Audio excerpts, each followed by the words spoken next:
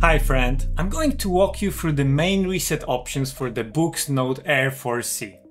If you've been struggling with problems like a frozen screen, slow performance, the device not responding, charging issues, or it not being recognized by your computer, don't worry, I've got you covered. We'll go over two essential reset methods, the soft reset, which is quick and keeps your data safe, and the hard reset, also known as a factory reset, which wipes your device clean and gives it a fresh start.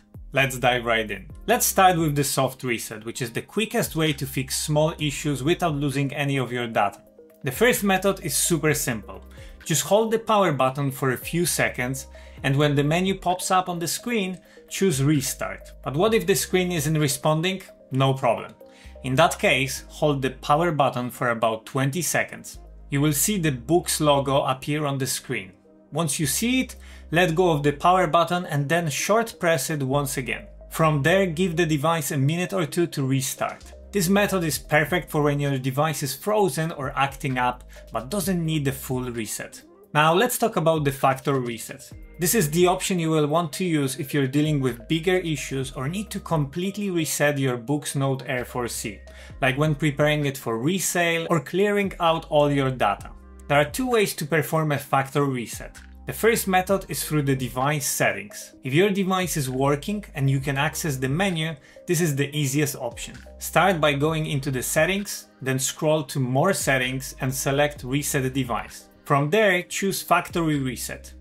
If your device asks for a PIN code, enter it and then just wait a few minutes for the reset process to complete. Once it's done, your device will be restored to its factory settings, ready for a fresh start. But what if the screen isn't responding or you can't access the settings? That's where the recovery mode comes in. First, make sure your device is completely powered off. Then, press and hold the power button until you see a blue LED light appear. As soon as you see the light, release the button and press and hold it again for about 8 seconds. After that, release the power button and short press it 5 times in a row. You will see the recovery screen appear. From there, you can swipe to navigate to the option called Wipe Data/Factory Reset and select it by pressing the power button. Once the process is complete, your device will restart as if it's brand new. Just keep in mind that this method erases everything on your device, so make sure you've backed up anything important. Other things to check. After performing necessary resets, there are a few simple things you should check to rule out basic issues. First, if your device isn't charging, double check the cable and charger you're using.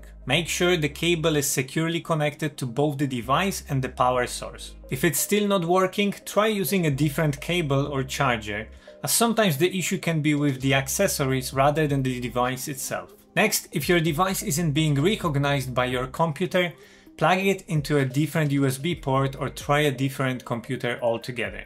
This will help you figure out if the problem is with the Boox Note Air 4C or the connection.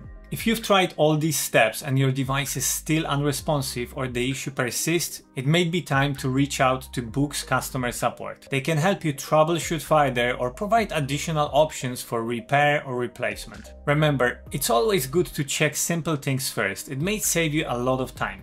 I hope these tips helped you get your Boox Note Air 4C back on track. And if you found this video helpful, please give it a thumbs up and consider subscribing to the channel for more helpful tips and tricks. Thanks so much for watching and I will see you in the next one. Bye!